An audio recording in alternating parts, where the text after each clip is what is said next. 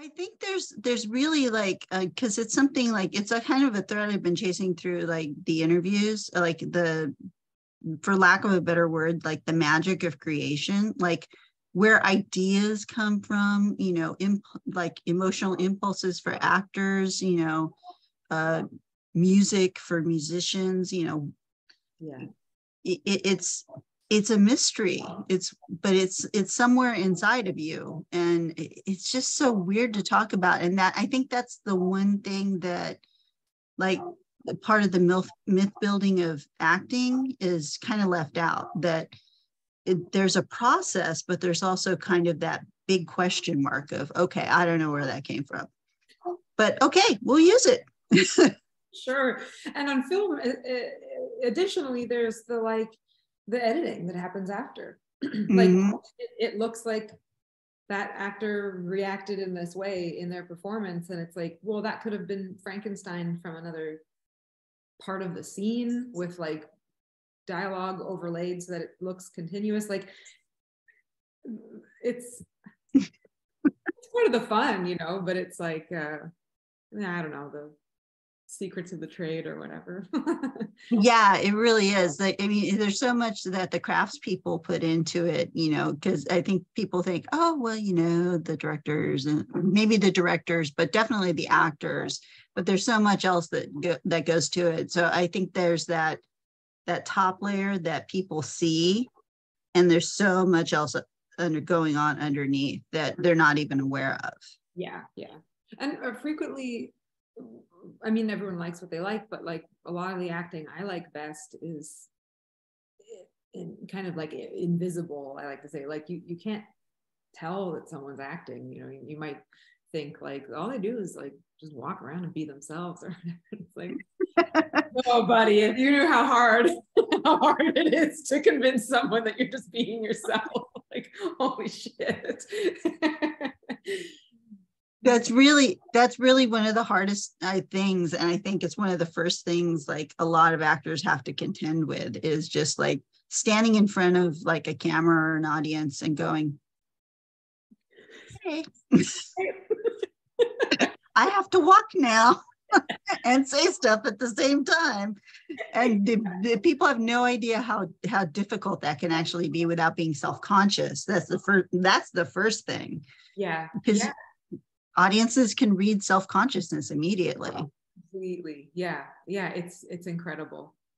It's a fascinating thing to do for a living, and a fascinating, strange thing to do as an adult. Yeah, it is. So I know that here's a question. You had to work with snakes. What was that like? It was great. I loved it. I like snakes. It wasn't an issue for me. So yeah, but just, I mean, that big, beautiful, like banana yellow, was it a python? A python, and I believe her name was Banana. Her name was Banana? Oh no. She was really, really sweet. It was so cool. The animal handlers that we had just come back from, or spent the day at a children's birthday party with all their snakes. So they showed up with like, I want to say 40 snakes in all these containers, like separate. Oh my God. And they aren't like strictly film people. They do educational stuff and parties and things like that. So they were, I think that's partly why they were really like, not unsafe, but like loose with the animals. Like a lot of them were their personal pets, which is true of most animal handlers. But there'd be a break and they'd sort of be like, anyone want to hang on to a snake? Anyone want to play with a snake? It's just this sort of bizarre traffic pattern through the living room where the snakes were, people being like, can I hold another snake? Can I touch that? Can I touch that snake? And they're like, yeah, sure, whatever you want. And I was nervous at first because any like animal that you're unfamiliar with, like will it bite me? How can I hurt it? Like what are the things I need to be aware of? And they're like, well, start with this one. This one's like my pet, and she's super mellow. And it was like, I think an albino snake, just this like beautiful white and pink little guy. And got used to that. And then they're like, now try another one, now try two, and now let's put it here. And then very quickly I was like really comfortable, because they won't fall off you. They're used to like climbing things, right? So you just put them there and they'll hang on. They'll move around. And there was one snake, and it was like, okay, so what if they bite me, like, or will it strangle me? And they were like, she won't, but if she does, we know how to stop her from doing it. And we'll also see long before she starts doing it that that's about to happen, and we'll stop it. Okay, great. And if she bites me, like, how bad is the bite? And they were like, I mean, it hurts, but it's like a bite. And then I'm like, my cat bites and scratches me all the time. Like, I'm who cares? It's fine. It's not gonna be worse than a cat bite, is basically what they told me. Maybe some of the bigger ones would be, but there was one that was like this iridescent snake, like looked like it was covered in an oil slick, and they were like, you should see her because she's like so pretty, but she's mean as hell. So they had to like hold her head so she wouldn't like bite anyone. She's gorgeous, but she'll bite you. Gorgeous, yeah, but no, girl, yeah.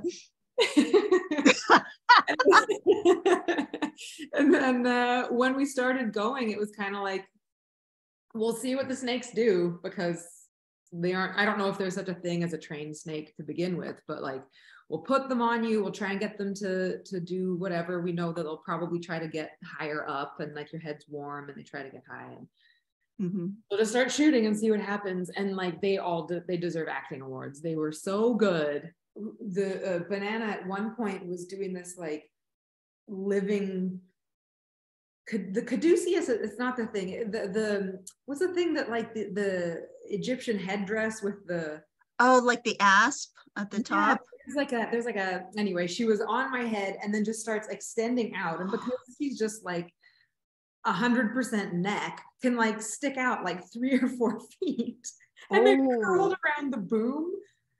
It was so much fun. It was so fun. Yeah. And they were so strong too. So like when you see the part where I have like a lot of snakes right up around my head slowly appear, it was kind of hard to keep my head from like moving very much, because they're just like, when they would move, solid muscle. Yeah, they're just kind of like pushing me around a bunch. Oh, and one of them had a bit of a cold, so you could hear her like snuffling in my ear. It was, a snake had a cold. Yeah, so she had like sort of a stuffed nose. Oh. All the stuff that you learn when you're working on a film, and when I'm talking to you, wow, I had no idea, but that makes total sense. Sure, yeah. Why everyone gets sick? I guess everyone can get sick. I don't know. Well, yeah, but also snakes having so much muscle, because that's what they do. Their whole body is like, they have to move without legs. Yeah, and when they're like on your head and like your whole upper body is covered in snakes, you can really like feel that kind of like articulating motion, because when you see them move, you're just like, I don't know how you get anywhere. That doesn't make any sense to me, but it was kind of nice to feel this like rippling snaky body moving around. I don't know, I loved it. I like love them even more now. That's awesome. Oh, and one thing that I noticed is that Meredith actually has like 2 groups of like women allies. She's got her friends in the museum at the beginning, and not that they totally go away, but it's like when the Arenes kind of appear, she's got like another like set of female, I don't know if I want to call them friends, but feminine support and strength, because it's kind of like it's a weird mirror image of like the first group with the second group. Yeah. And like, again, I'm trying not to get into too much into spoilers, but I did notice that. And I was just wondering, what was it like working with, because I assume like probably when you work on other films and TV, you know, you're maybe not working with women so much. What was it different working with like groups of women as opposed to maybe like, you know, with men, and a lot more men than women? Maybe, yeah. I mean, it was really important that Meredith and her friends really read as like friends with history, that like really hits like a real relationship. And Mm-hmm. you act, right? Yeah. So I don't know if this tracks for you, but I find it a lot easier to sort of, if you have a partner, a spouse, a girlfriend, boyfriend, some sort of like love interest, to Mm-hmm. meet them on the day and be like, okay, that's us. We can make that look pretty believable really quickly. Mm-hmm. And with friends, like if it's like, okay, you two are best friends, it's like, how do you like, what's the shorthand for that? What are even the sort of like touchstones to make it clear that that's a real relationship? It's really hard. Yeah. You know? I think it's the nature of friendship, you know, that it's not a very prescribed, like delineated thing. It can be so many different ways or whatever. But so we, Lakshmi and Tanya and I went for lunch Mm-hmm. when I got to New Jersey, and thankfully we really hit it off. It wasn't like to rehearse, it was really just to like get to know each other and try to find things that, you know, what's a dynamic with, and you know, a dynamic of three friends is always interesting too, like, so it was fun to play with that. Yeah, so we spent some time just getting to know each other and like finding a rapport to use Mm-hmm. and to it. And then with Katie and Malin, the other Furies, the other Ernest, we had the sort of obstacle of 2/3 of us being in masks, not saying very much really, and not even necessarily moving very much when we're together, but kind of appearing and being, you know, sort of like the statue that he has in the beginning of the movie. And so it was like, how do we do something with this so that we're not just like standing there whenever, like, and cut to them standing there and now Mm-hmm. standing there. And we came up with a bunch of like basically tableaus, you know, prepared, that we could sort of draw from. And I thought it was really important that there was no hierarchy between them, that there was no acrimony. Like they're good. Like they are the Furies. They're Mm-hmm. good. You know, like Yeah. you're not gonna win. You're not gonna fuck with them. They're fine. You know. So like, here we are. This is our thing. We're right. We're gonna win, and Mm-hmm. we care about what we're doing. And so, how do you express that, and also a relationship within that, and some sensuality? So I thought it was important that they like touch each other sometimes. That there's a like, I suppose like some of those feminine qualities. So that was really fun coming up with different screenshot images sort of to work with.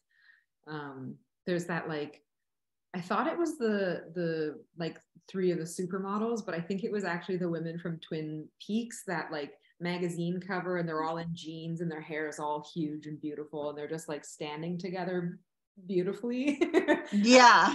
I was like, that image, like, can we have a moment like that where we're just like luxuriating in you know, ourselves and each other and whatever. Yeah. For your feminine beauty and power. Yeah. Essentially. Yeah. And righteousness and you know, there's a certain peacefulness among them because there's no there's nothing not to feel peaceful about between them. Yeah, so that was really fun to work with. Yeah. So because I did notice, and it draws me back to like the manipulative nature of like Josh's character, that one of the RNAs actually does kind of indulge in that type of like, basically the RNAs can throw anything that he could throw at them back harder. Yeah, right. Yeah, you know the scene I'm talking about. I'm not going to say it for sure, but the one where he sees Malin's character, and it's just whatever you can come up with, we're going to hit you harder. Totally. Yeah. And I wanted to ask, what was it like working with Josh in those particular two roles? It's like the easiest thing in the world. It was so, he and I work in a similar way. And so it's nice once you start acting with someone, and like, I guess what I mean, like we were both, it was different each take. So we were going off each other a lot, and actors don't as much work that way, which is fine. But it was sort of like, oh, cool. He sort of plays in the same way I do, and we both recognized that in each other. So that was fun. He's a really lovely, very friendly person, and he's very funny. And so when he's around, it keeps the mood light, and 25 days of night shoots outside, it wasn't an easy job for anyone, to say the least, but Josh really made it, I think, a lot better for everyone. So he's just wonderful, and he's a really good, smart actor, and he's so game for it too, like not bothered by anything, or he never really let on. But I really don't think, like, I think the things that were uncomfortable, he had that appliance on his eye, and like, no one loves wearing that. So it's not comfortable. It's in the eyes. It takes forever to get on. It's just, it's a thing. But he's one of those people who's like, yeah, it's maybe this kind of sucks in a way, but like, actually, this is really fun. Like, this is what fun for us. So like, it's great. It's fine. So yeah, I couldn't say enough good things about him. And plus, like, the way he played that character kind of blows me away. I mean, he really insists on making Bruce a person, just a person, and that's all he is, and that's all anyone is. And it's so effective, and hits sort of differently, rather than kind of like turning, like a bad man into a monster in a movie.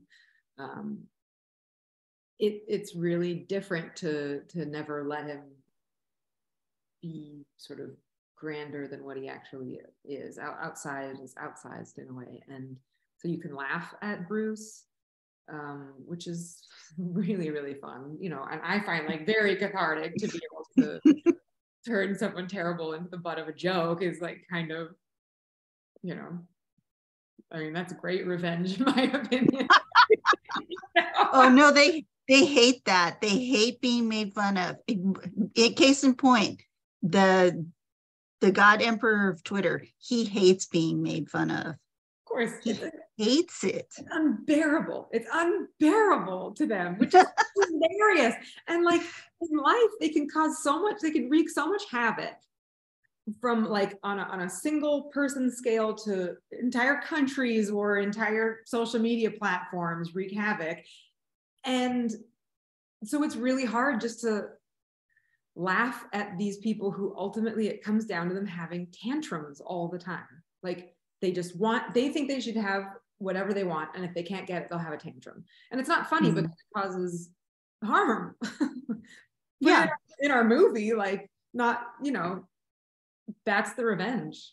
He's destroyed by his own tantrum. Yeah. Like, okay, buddy, whatever. Well, in a way, it's like they don't really have to do anything to him. They just wind him up and let him go. Yeah. And he does it to himself. He does. And I think he wanted them to destroy him, because what a grand exit, of a king or of a god. Like of course he's not being held accountable by a human woman who he harmed. He's like, no, the actual ancient deities have descended from the mountaintops to punish me because I'm so special. And it's like, fuck you. You're like, you suck. And that's the end of the story. Like, Yeah, no, that's one of the things I love so much about the movie, and particularly your guys' performance as the Aranese is just like, you just make him such a figure of fun. You just like it's like just pulling the pin on him and watching him deflate like one of those like big, like seemingly big like things at the Macy's parade. It's like, oh no. Yeah, so like distorted, the face is like what happened? Yeah, you really weren't that. We let you mythologize mythologize yourself into this big grand being, and you're really not that. Yeah. It's like our tendency to give power to these monsters or tyrants. I think tyrants is a better word for it, but yeah. We hand them the power. And one of the most important lessons I think of the film, I think it needs a lesson, but one of the most important themes is that you can take that power right back. You don't have to give it to them. Yeah.